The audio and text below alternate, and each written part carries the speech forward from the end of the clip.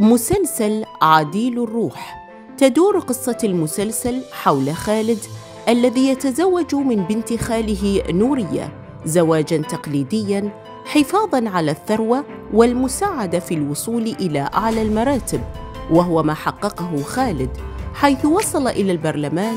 فينشغل خالد بعمله السياسي وتنشغل نورية بحياتها الخاصة من زيارات عائلية واجتماعية وإقامة الحفلات.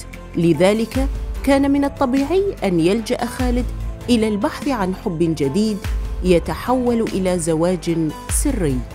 المسلسل من تأليف فجر السعيد وإخراج رمضان علي، وإليكم أبطال المسلسل بعد 18 عاماً.